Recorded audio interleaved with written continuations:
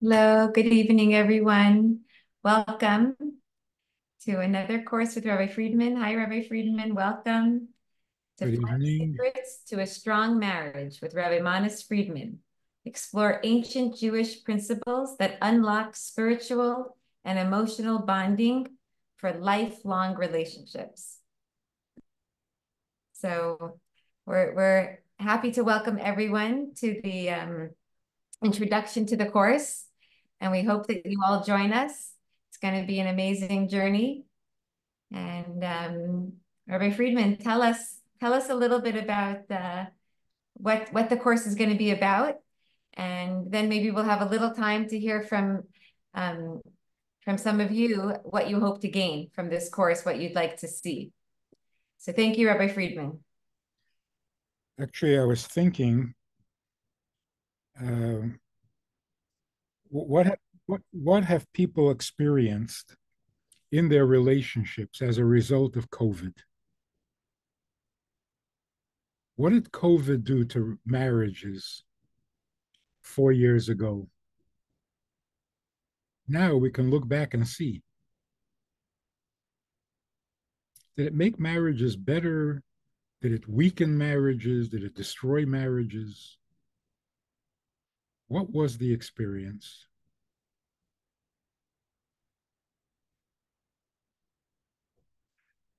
I'm sure there were people who were devastated.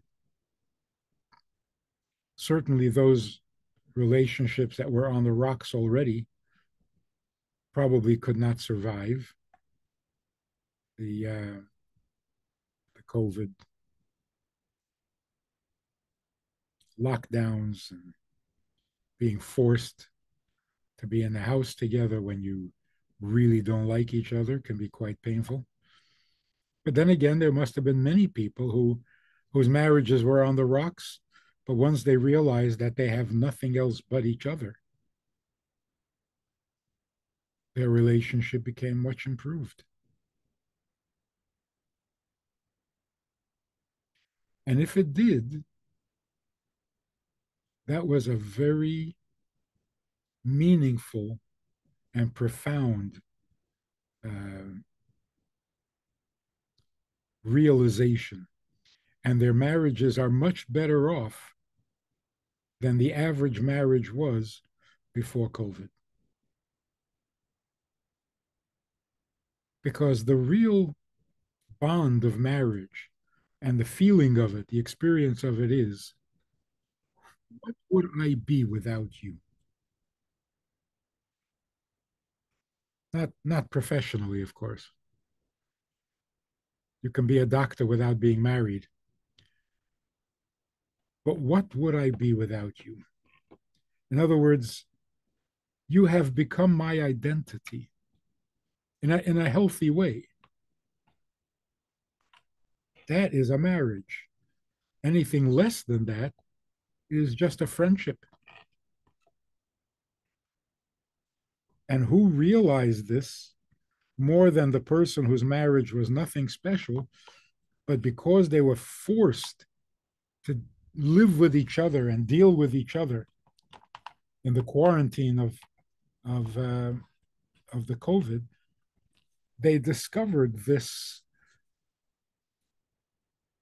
much greater than friendly feeling that they had for each other, and the realization that I could have lost you. We were headed down a bad path, and we could have ended up divorced. And that thought is horrifying. Now you know what marriage is. More profound than most people.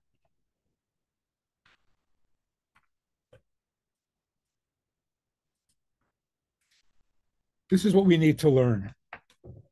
What is it that it makes the marriage a magical relationship, not a good friendship, not a love affair, something bigger and more magical, more sacred and divine than anything else we do in life?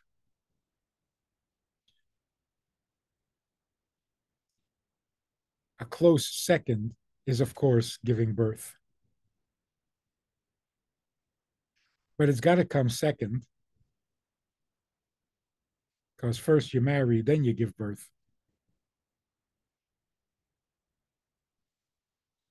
So what is that? What is that magic? And maybe you've heard this analogy. Two friends who are on a ship, and the ship is sinking, and everyone is panicking.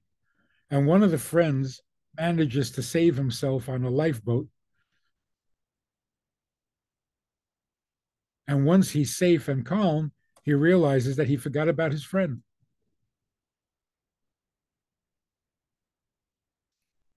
Everyone will assure him that it's understandable, forgivable. It was a panic. It was a panic. You lost your mind. You weren't thinking straight. So, yeah, you forgot your friend, even a friend of 40 years.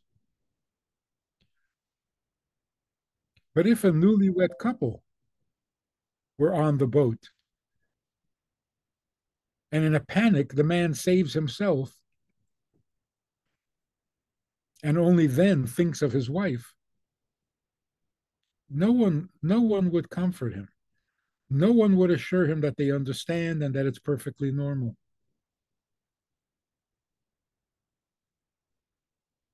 What is it about marriage? They've only been married for a month. The friends have been friends for 40 years. But if you forget your best friend, we understand. Panic. But even in panic, you forgot your wife? Unforgivable. Unacceptable. This is the miracle of marriage. And that's what we need to dig into and understand it, appreciate it, and find ways of feeling it, living it, be.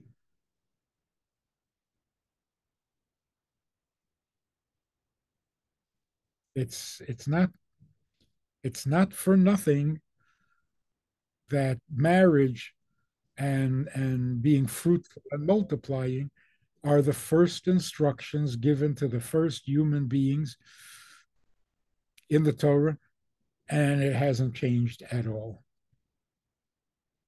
It is still the holiest thing human beings can do.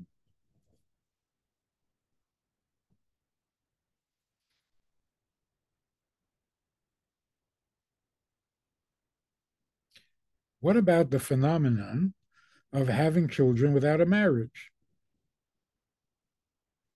Sometimes even under very negative circumstances.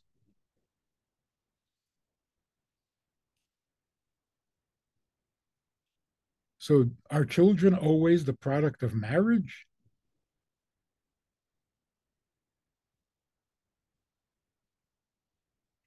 Well, they're always the product of a man and a woman.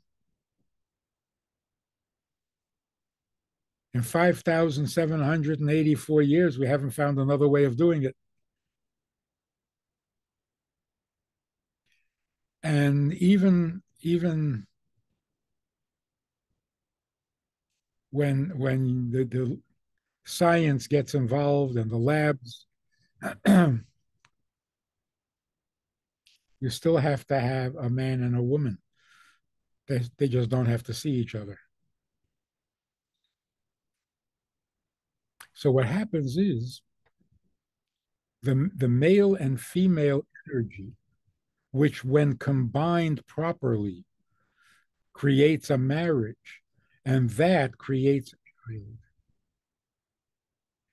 And that can happen when there is an exchange between a man and a woman that they may not even have wanted. In other words, it's still the magic of male and female bonding, except that they avoided the bond.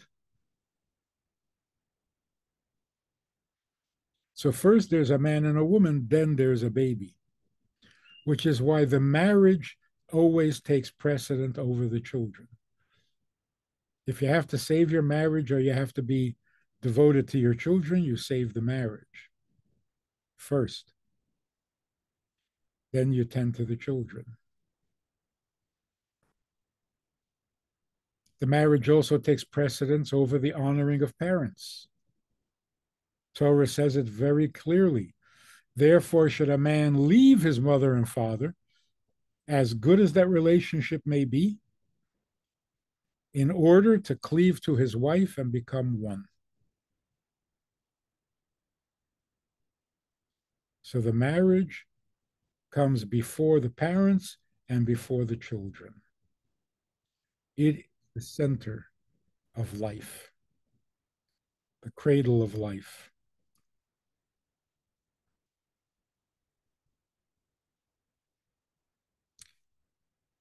But as Rifki said, if anyone has a particular angle or aspect of marriage that needs to be explored in the course, now is a good time to recommend it or suggest it so that we make sure that it gets covered. Anyone with an idea? Anyone want to share an idea?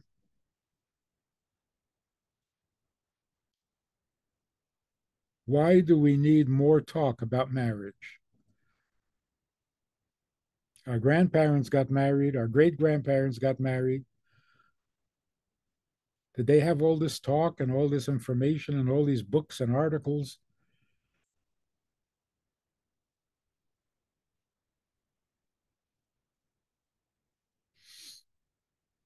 Or they were instinctively more in tune? Or maybe they just didn't have good marriages. I don't know. What happened between that time and our time?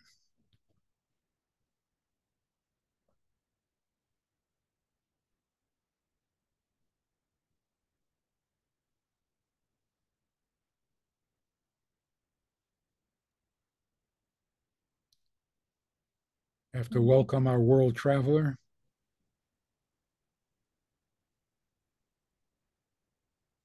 So some people are posting questions in the chat. I can read those. Let's do. Yeah.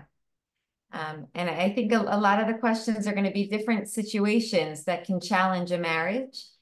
And really what we want to cover in the course is how strong is marriage? Is it what is, maybe start with what can't be fixed in a marriage, what can't be looked over, and everything else marriage is powerful enough to work through. I wonder if that's something to address. Like what would make a marriage not work? And then all these other examples of things that people are going to bring up.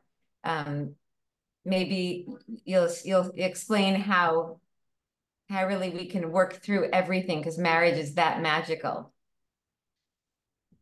Which one should we start with? The challenges that could be helped or what can't? Well, just briefly, there is no challenge that can't be helped except the unwillingness. If you don't want to be married, not not because you found something wrong with your spouse, you just don't want to be married to anybody. That's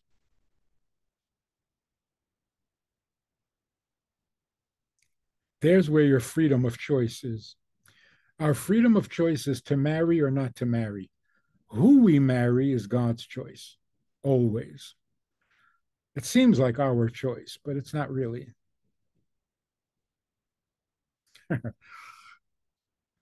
We all know that from experience. You get married and you discover this is not the person I married. Of course not. You didn't know who you were marrying, you thought you knew. Obviously, God made sure that you would marry each other. Now, work it out.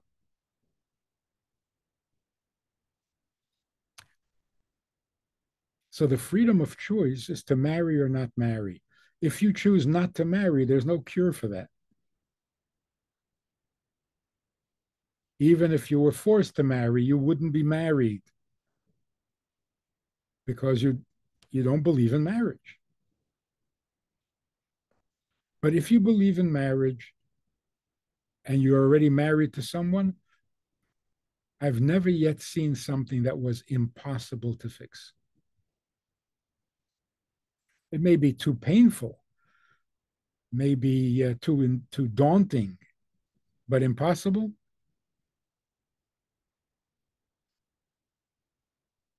So, for example, there are people who ask for my advice, and I say, call it off, get divorced because of the issues that they're having. But then the same week, I could be talking to another couple with the same issues. And I would never suggest they get divorced. Work it out, fix it. Because they want to fix it. So there's no condition that is objectively impossible. I haven't seen one yet. Couples who are so far apart on everything and they've developed a real distaste for each other. They can't stand each other. They can't look at each other. You think, okay, this is gone. This is done. In a very short time, it suddenly turns around and they're an amazing couple. So it's not the issue that makes it impossible. It's the interest or lack of interest.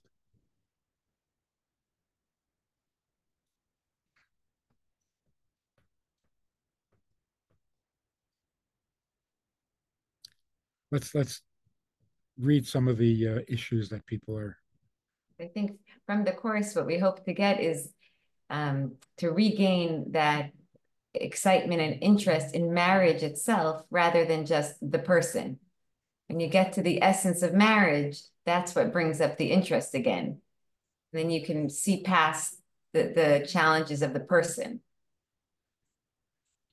That's what we hope to cover. But some of the comments, how to go about financial stress without having the fears strain the peace and connection. Well, what would the answer be to that in general terms?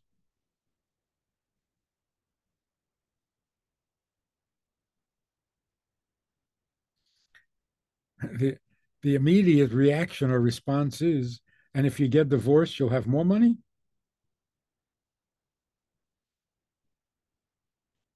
No, but you won't need as much. Oh, so what's happening is you'll still be poor, but you won't have a marriage anymore. So where's the improvement here? In other words, you can't blame poverty on the marriage. You may be poor, but at least you have each other. So why should poverty destroy the marriage?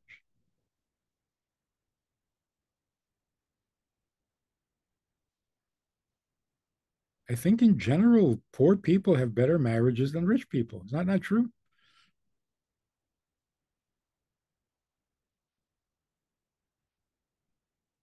Well, let's put it differently.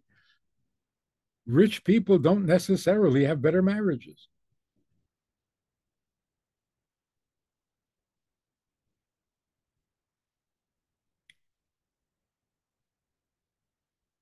I think what usually happens is that the poverty makes you so desperate that you have to blame it on someone, so you blame it on each other.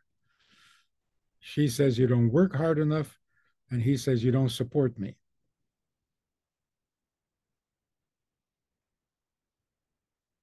Which may be true, but that's not why you're poor.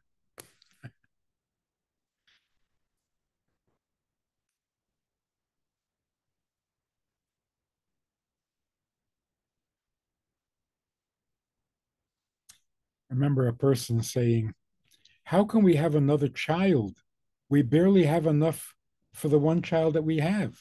How could we afford to have another one? I don't make enough for two children. I said to him, of course you don't make enough for two children because you don't have two children. If God gives you another child, he's going to have to give you more money for that child. But why should he give it to you in advance? Have the child, and God will give you what you need to feed the child. So having the other child is not going to make you poor.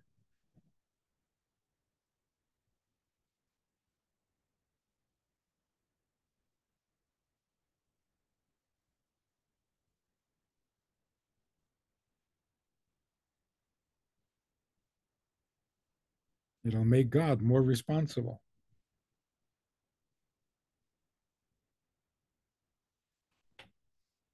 So just bill it to God.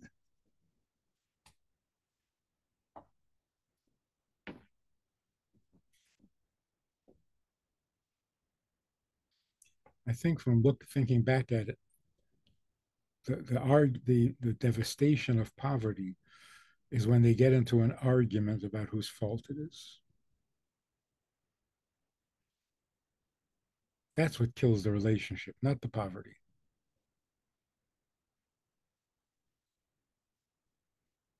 The guy starts blaming his wife. She spends too much.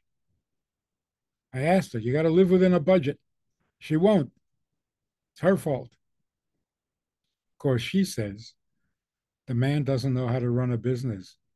I tell him, I give him advice. If he followed my advice, he'd be rich now.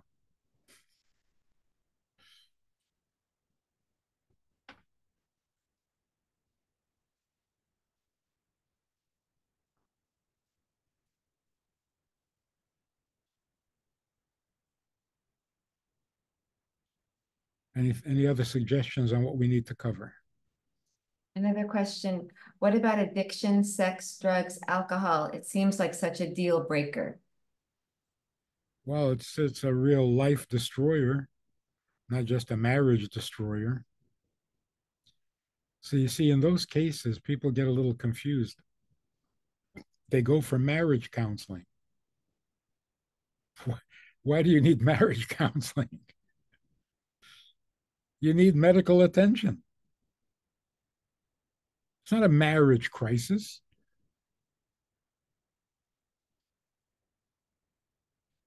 If a spouse comes down with pneumonia, you go for marriage counseling? Treat the pneumonia.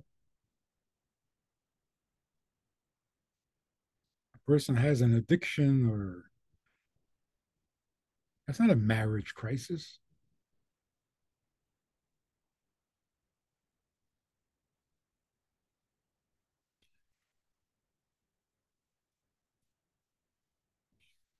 So the person needs treatment, but not to save the marriage, but to save their life.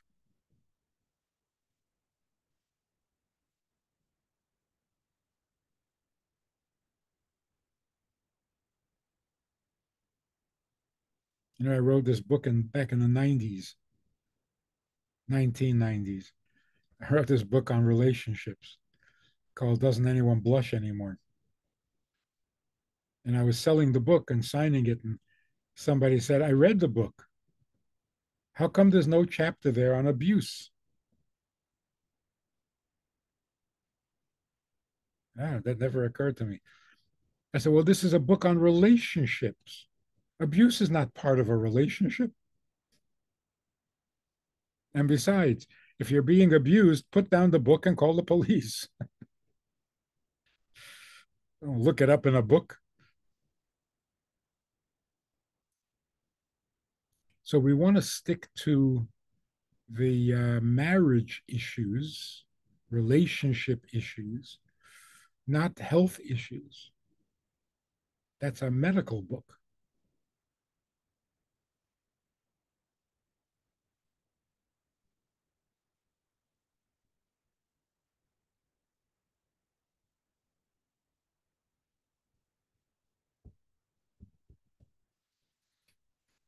So what does a spouse do if the other spouse is suffering from an illness?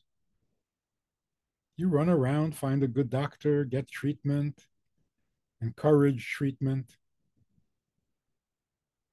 whether it's an addiction or a pneumonia. or God forbid, more serious illness. You support the spouse during the healing process. But that's not marriage counseling.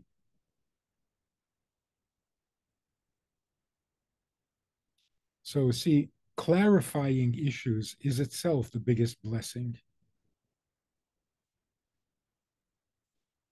When we're confused, you can't find your way out.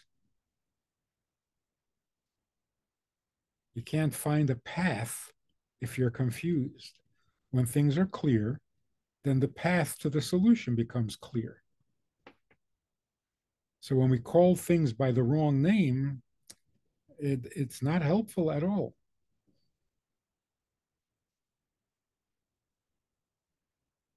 And just for example, a person goes through a trauma, any kind of trauma, birth trauma, near death experience,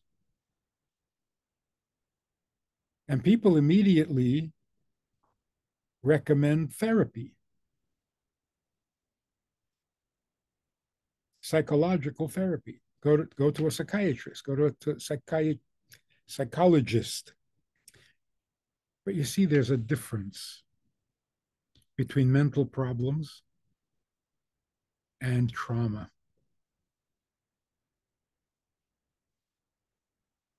Freud didn't treat people with trauma. He was treating people who caused trauma because of their mental illness.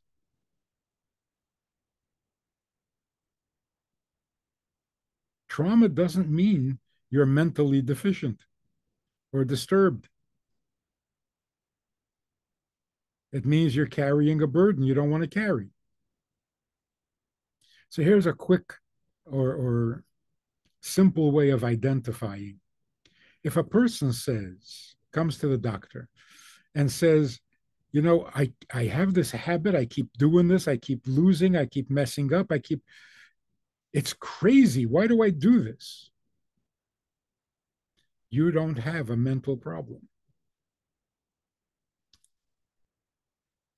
because you said it's crazy.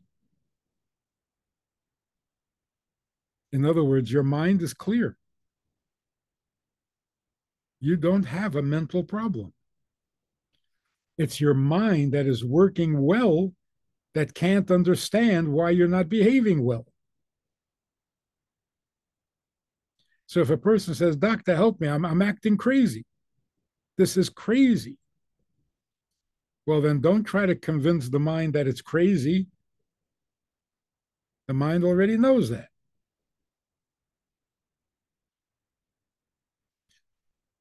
So, correctly speaking, none of Freud's methods should be applied to people with trauma. It only confuses everybody.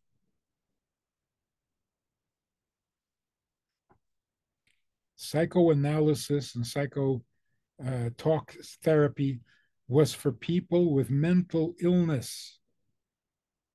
Today, we don't even treat people with mental illness. We put them on drugs.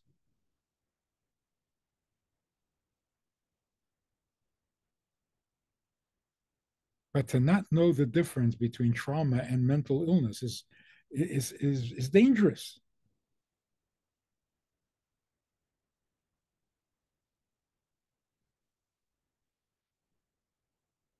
You know, sometimes I found that a person who's suffering a trauma and says, this is so crazy. Why do I do this? It's crazy. All you need to do is agree to how crazy it is and laugh about it. And all of a sudden, the problem goes away.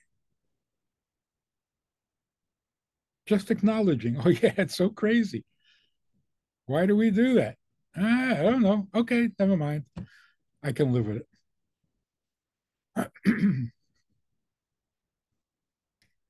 So, clarity, definitions, those are so important because things today are very confused. And by the same token, a guy comes to the doctor and says, yesterday I was almost hit by a car.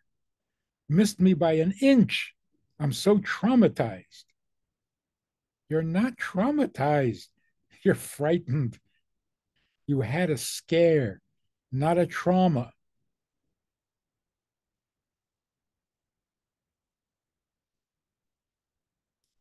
Not every experience is a trauma.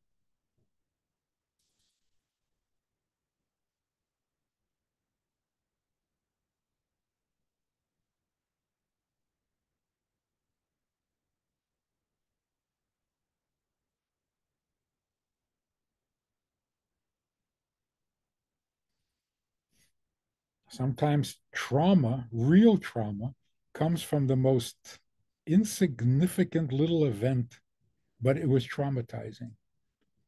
And on the other hand, you can have a near death experience. You can end up in traction your entire body and you don't know if you're going to make it. And it's touch and go and you survive and you're fine and there's no trauma.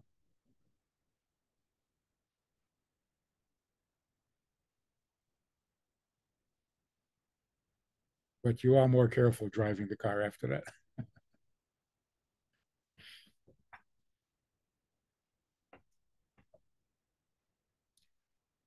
So, first of all, mental illness is not the same as trauma. And not every frightening or overwhelming experience is necessarily traumatic.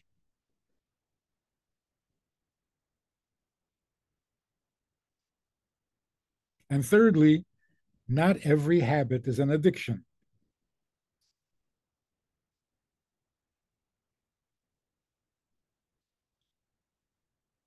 This guy said, "What should I do? I'm addicted to pornography." I said, "You're addicted?" He says, "Yeah." I said, "Is that a professional diagnosis or is that your own opinion?" I said, "It's my own opinion. I can't stop." I said, "Why can't you stop?" He says, "Because I enjoy it." I said, "Well, if you enjoy it, it's not an addiction, it's a passion." What is the difference between a passion and an addiction? Not supposed to be passionate about anything? If you're passionate about something, that's a healthy sign of life. Why is it an addiction? Which means as long as you love doing it, it's not an addiction. An addiction is when you keep doing it when there's no more pleasure.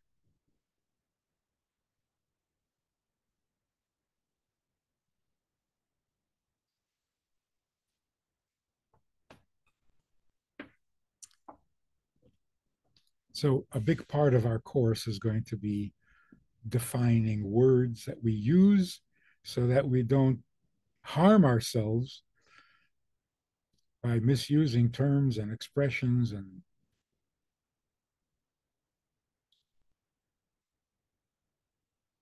passing judgment on ourselves that is not even real, not true.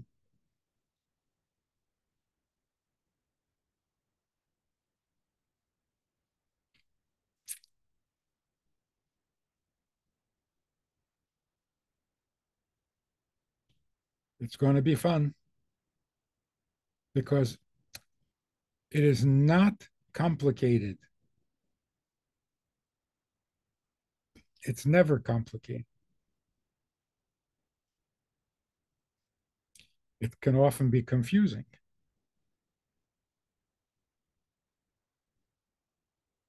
But life is not complicated. Morality is not complicated. Right and wrong is not complicated. It's rather simple, except for the misinformation or disinformation that we're bombarded with.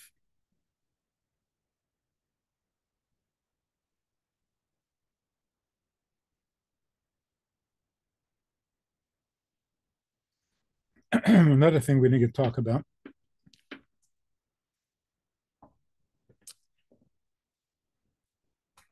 what is the difference between love and vulnerability?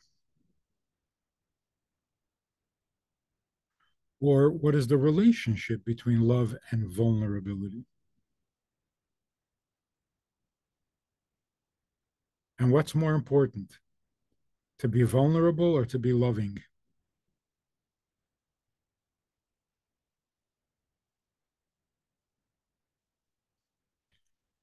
What keeps marriages together, love or respect? Is another subject.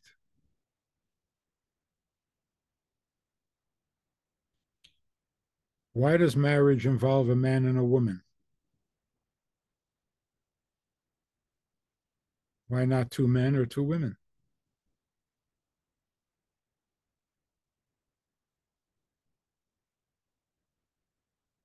Which, of course, leads to the question of what is a woman? What is a man?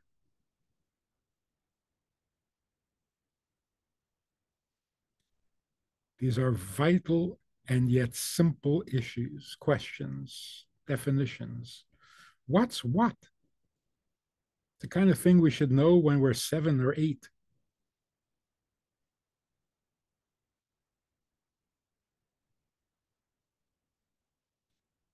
But very little is said about these things, and so we don't know. And yet we have the courage to try to get married,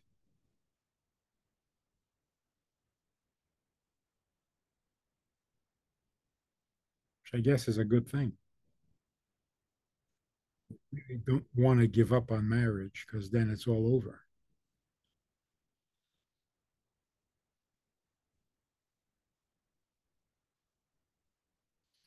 Oh, one other the profound subject that is very simple. What is the difference between sex and intimacy?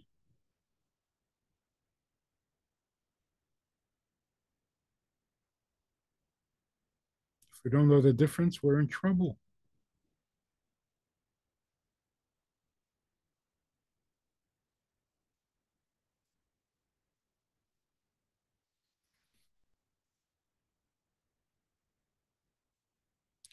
What is the difference between feeling needy and feeling needed? Big subjects.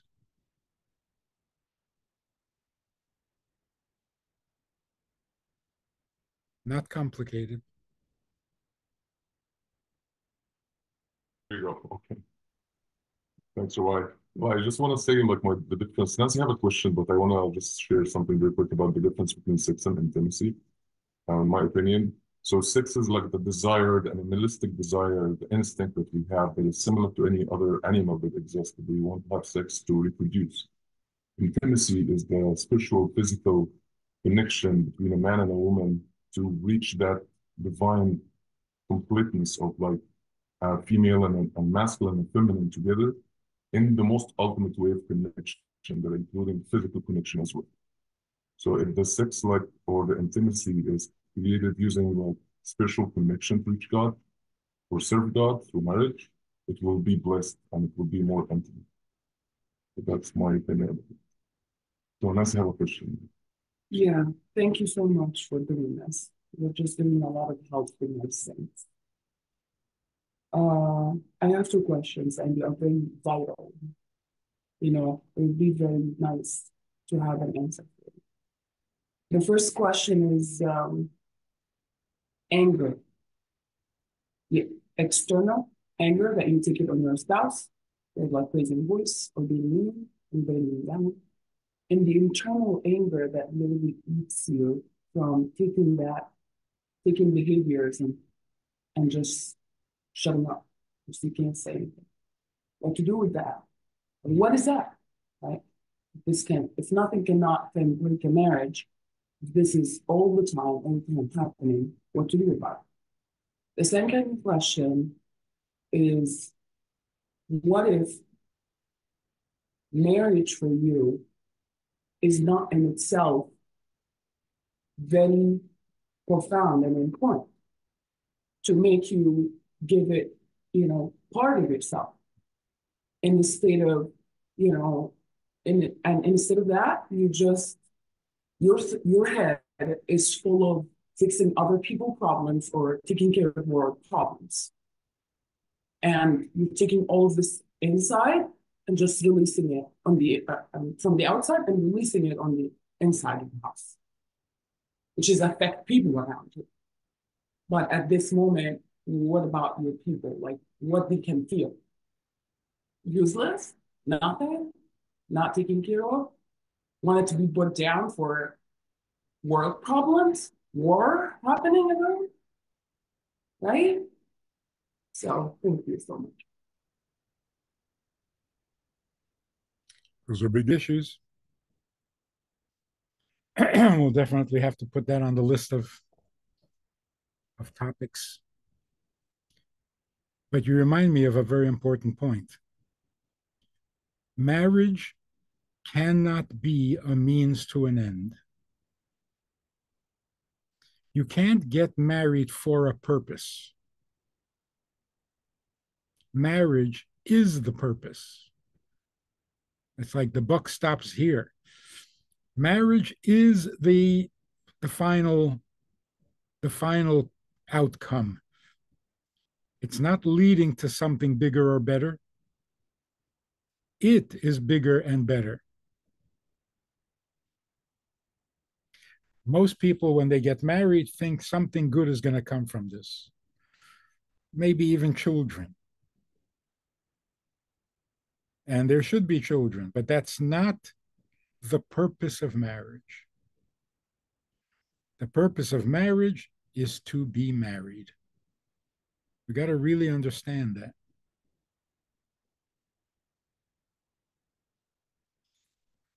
Like a guy who many years ago said to me, I have been married for 8 years. What have I got to show for it?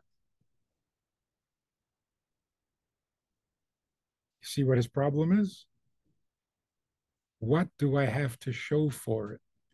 In other words, I got married in order to achieve something bigger and better than marriage, and it didn't happen. I'm still just married. That's like saying I got married for the reward, and there's no reward.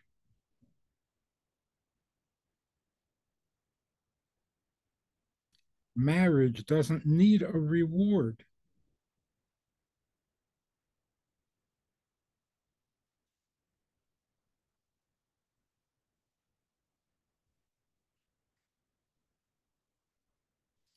I don't know. It's like saying, I've been breathing all day, and what have I got to show for it? You don't breathe for a purpose. You breathe because that's how you live. You don't marry for a purpose, not even the purpose of having children.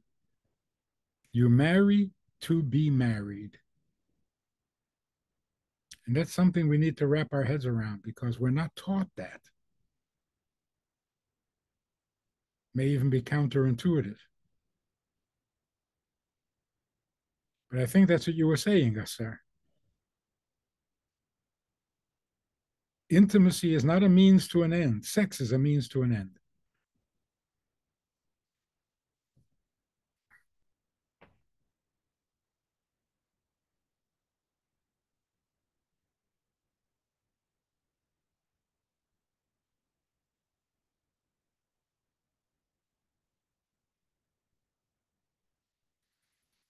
Nobody, nobody in their right mind ever said, all you need in life is sex. If you have sex, you have everything. Nobody ever said that.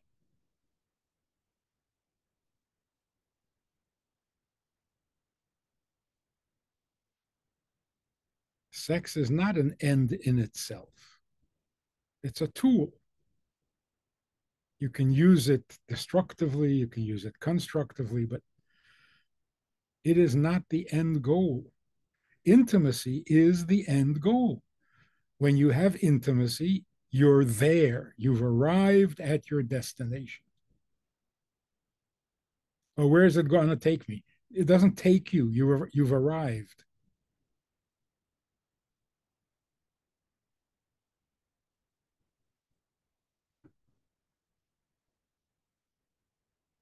Anyway, this is going to be a fascinating course. Will definitely change lives, maybe even save lives. Mark?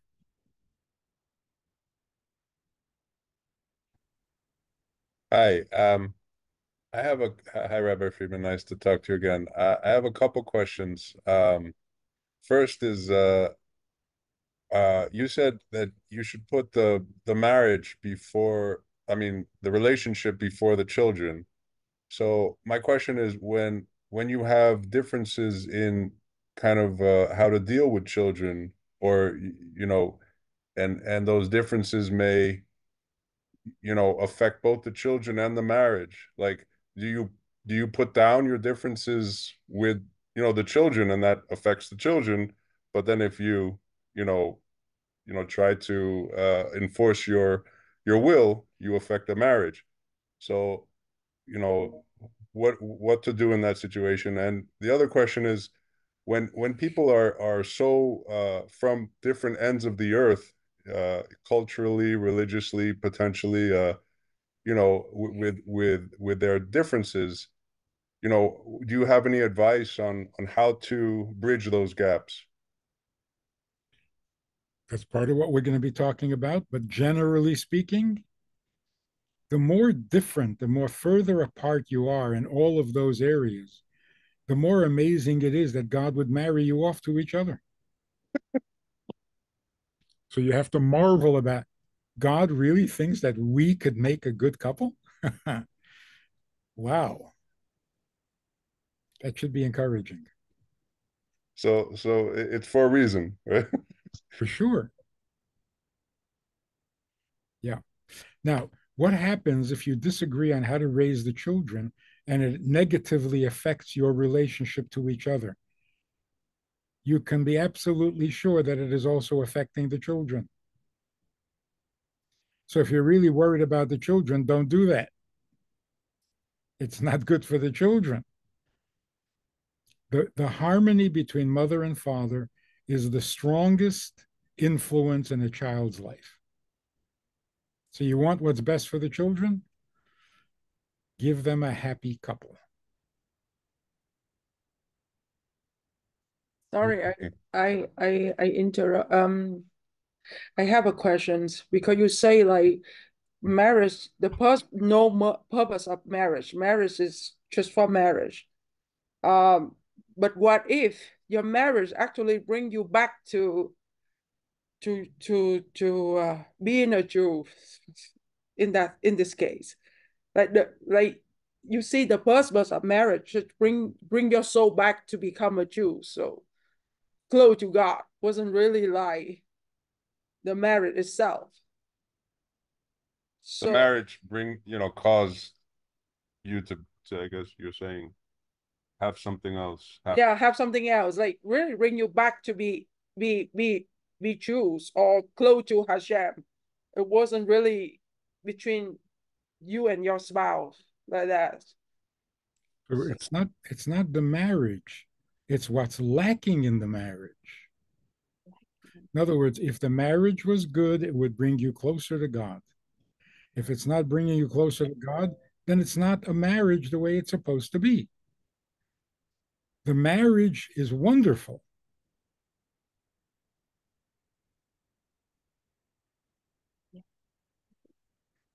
Just to give you a quick example. When I was a kid, my mother took me to the doctor because I had stomach aches. This was an old-fashioned European doctor, very intimidating. They were very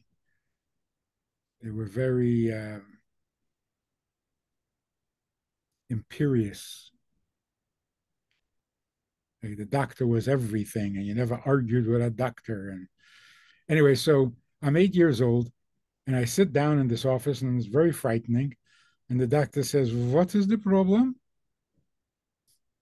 I said, "My stomach." He says, "A stomach is not a problem. If you don't have a stomach, is a problem." Your stomach is never a problem. Something is causing your stomach a problem. The marriage is never the problem. What's preventing it from being a marriage? That's the problem. And there can be many things that get in the way of the bonding that marriage is supposed to be. But when that bond is there, it is the healthiest thing for the children. When it's not so strong, children immediately start to react. Can't hide anything from children. So to argue about what's best for children is the worst thing you can do for children. How's that for an ironic? So if you do have disagreements, never in front of the children. And it should never become a reason for estrangement or coldness or being turned off to each other. Difference of opinion is fine.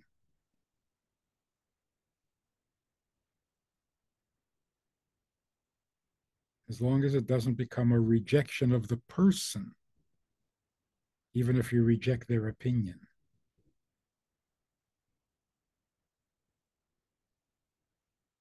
So are you saying it takes discipline to withhold your opinion? I mean, No. Talk about your opinion, argue your opinion. But if your wife doesn't agree, that's okay. Everybody has an opinion.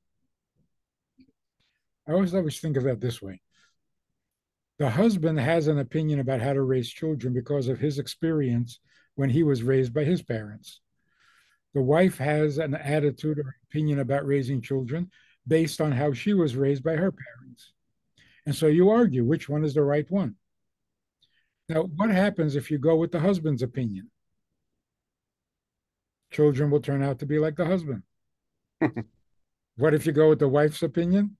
The children will turn out to be like the wife. Is any one of those not acceptable? Then you have a much bigger problem than your children.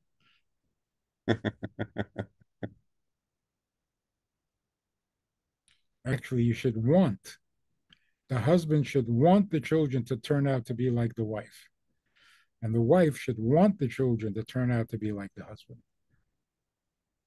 Hey, they're good enough to marry.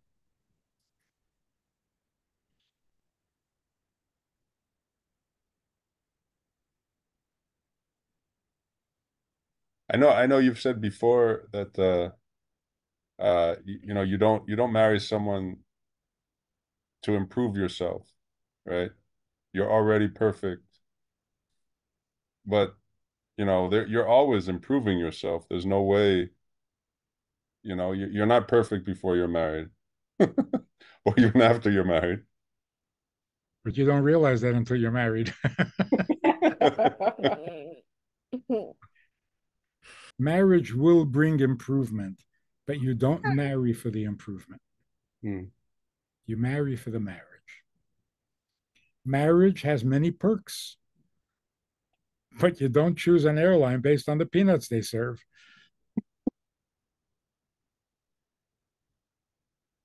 Yeah. Okay. Thank you. Well, stay tuned. Yeah. What do you say? Thank you. I have a question. Um, how can someone overwin obstacles with an addiction? Mm. If what I see from someone is that someone is afraid to face difficult problems, um, but that person is a believer, even he's my best friend, and maybe it will change somewhere in the future. I'm not sure. There are some good treatments for addictions. If it really is an addiction, and if there aren't other problems that need to be taken care of first, there are good treatments. But that's not marriage counseling. hmm It's not a marriage problem. It's a health problem. So can you marry someone who has a background with addiction? No, no. You don't marry someone who already is not available to you. hoping that they'll become available. You marry the person for who they are right now. Mm-hmm. And if right now they're not marriageable, then you don't marry.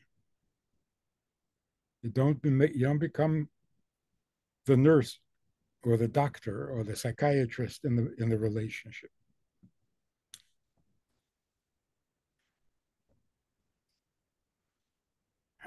So they should get the treatment first, then think of marriage.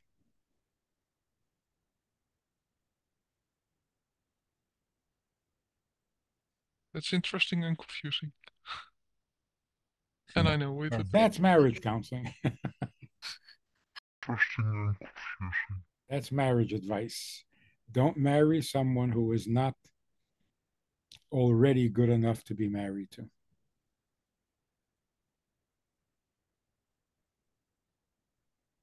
Changes the. I don't know exactly where he's standing.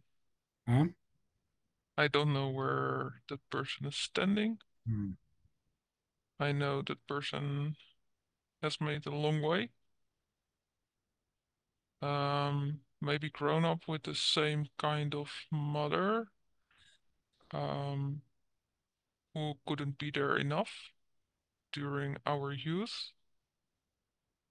And he wanted to serve God, but met the wrong people in the Christian way and in the different service way. So he lost his soul and he tried to find it back. And he had an easy life, but it also make addiction in society. Like you were a student, hang out, drink alcohol, and it's fun. And um, So he's not like that anymore, but he's still connected to things from the past, and he doesn't know how to solve it. Here's the marriage issue. There are people who have problems, who have difficulties in life, but they're not married to those difficulties. They're not married to their hurt. If they're married to the hurt and to the difficulties, then they're not available for marriage.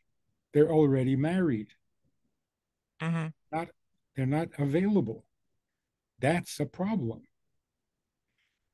If they get healed and suddenly do become available, that's a good hope, but you don't get married on a hope. It's even possible that once they get over their problem, they may not even want to marry you. So it's too much of a risk. Marry the person for who you see in front of your eyes now, not what they might become. In other words, he has to be available now, not in the future. How can you see that? Well, if it's an addiction, it means that he's married to the problem.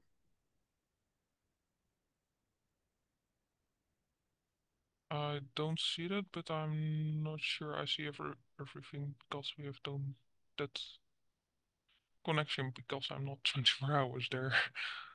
But at least he's making more connection to the society now. And yeah, you may be right. Maybe it's not even an addiction. Yeah, I think so. And there's more hope for the marriage. He helped me in troubled times.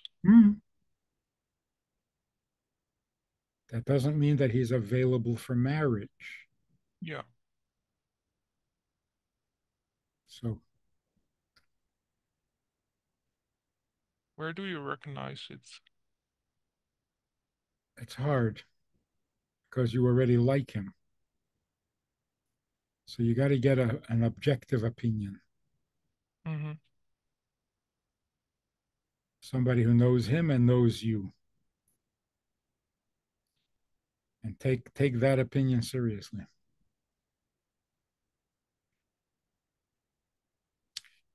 Well, we got our work cut out for us.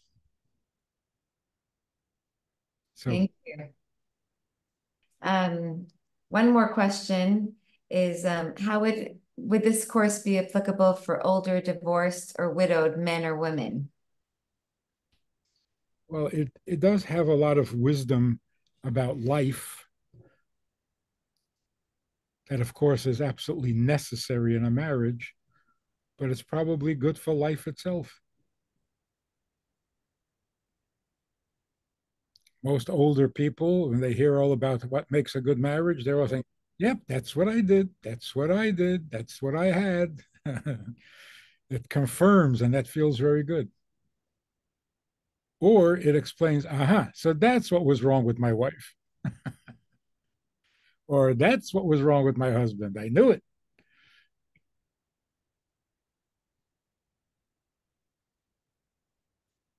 So, what nights, what time? So I think the email is going to go out with the exact dates. I don't see it on the advertisement. 23rd, 24th, 25. I think that's what it is. But if you want, you sign up and you'll get all the information. It's going to be a journey. It's going to be a lot of fun. You never know where we end up based on everyone's questions. Every time you do a marriage course, more is uncovered. So this would be a real treat for anyone who signs up and joins. And this can change the world, each one home at a time, that the marriage becomes stronger. This is how we make a better world. So we look forward to fixing the world together by working on our individual homes. Thank you, Rabbi Friedman. Honored to be here with you tonight. We look forward to the course, and have a good night. Good night and only good news.